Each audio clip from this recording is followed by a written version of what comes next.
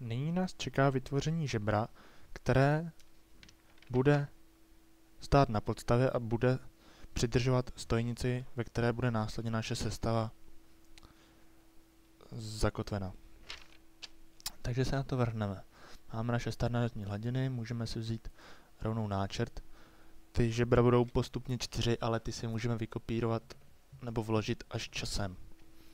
Takže je jedno, kde si to chytneme a začneme kreslit. Máme stále zaplý režim orto a uděláme doprava 60 jednotek. Nahoru uděláme 110, doleva 15. Si můžeme vypnout. Z druhé strany ze spoda uděláme 40 jednotek, v orto vypneme a uděláme sem. Nyní nás bude čekat ještě zkosení této hrany, až to potom vytáhneme, takže si zapneme zkosení, dáme si hranu, vzdálenost 12 a 12, zkosíme tohle. Si vezmeme hladinu kóty, pro jistotu to ještě okótujeme, aby to všichni viděli. Posun se dělá zmáčknutím kolečka na myši.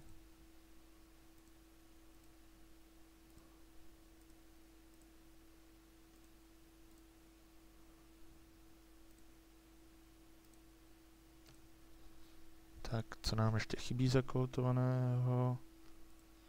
Můžeme zakótovat tohle.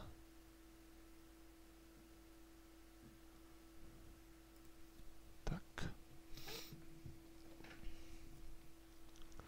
Kóty následně můžeme vypnout, vrátit se do náčrtu.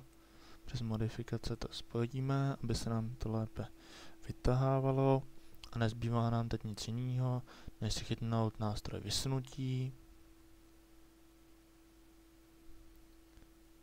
Vybrat si, co potřebujeme.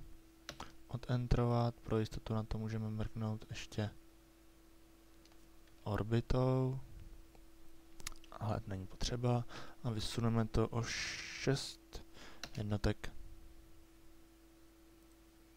Když na to kouknete z jiného pohledu, žebro máme na světě. Uložíme a pustíme se do další práce.